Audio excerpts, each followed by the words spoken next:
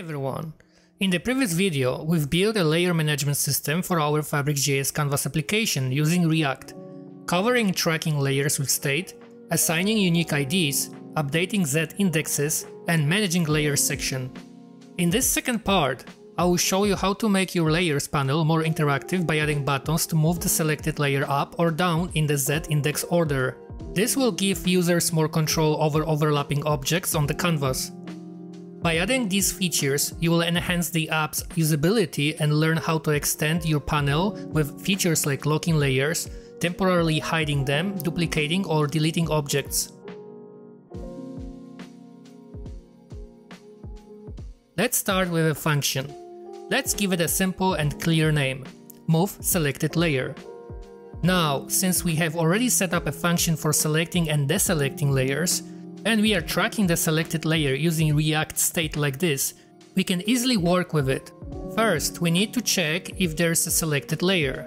If there's a selected layer, there's no reason to continue, so we add this condition. This ensures that we don't run into issues if no object is selected on the canvas.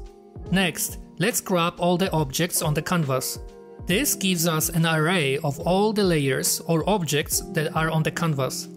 We need to find a specific object that matches the selected layer's ID. Objects find goes through each object in our array, one by one. For each object, it checks whether the ID of that object matches selected layer, the ID of the layer that user just selected. The find method will stop and return the first object that meets this condition. If we get a match, it assigns this object to the object's variable. If it doesn't find a match, it returns undefined. Okay, if we find the object, we can get its current position in the stack.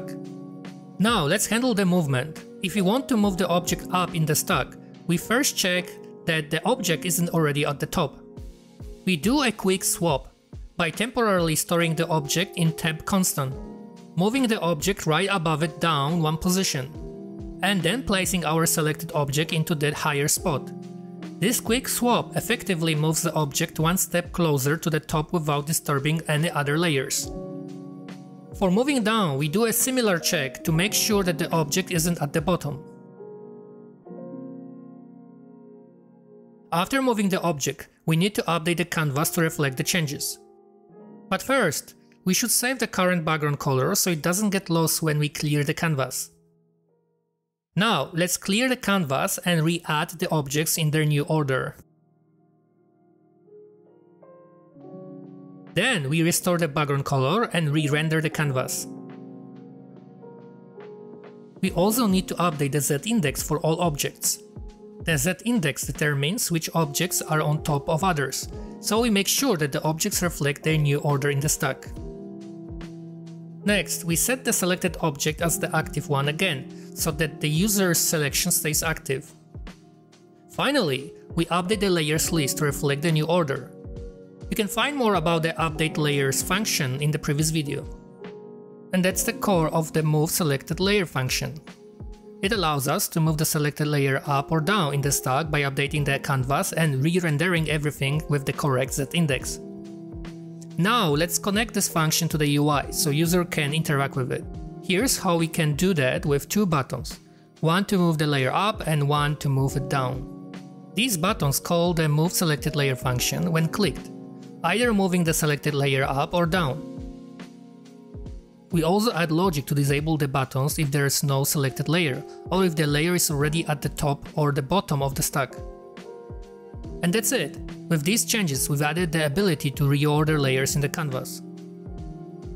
In this way, you can also create simple functions to hide, delete or lock selected layers with just few lines of code. Just remember to store initial properties of the object in the states, like its original opacity, so you can restore it later if needed. I hope you enjoyed this video. If you found it helpful, please leave a like and comment below.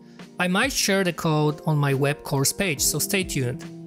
One more update, I'm also experimenting with a new format and content covering lifestyle topics, like taxes, healthcare and requirements for moving to countries like Taiwan or Germany. My first video will be about Taiwan, where I currently live, so if you have any topic suggestions, let me know in the comments. Thank you for watching and I'll see you in the next video.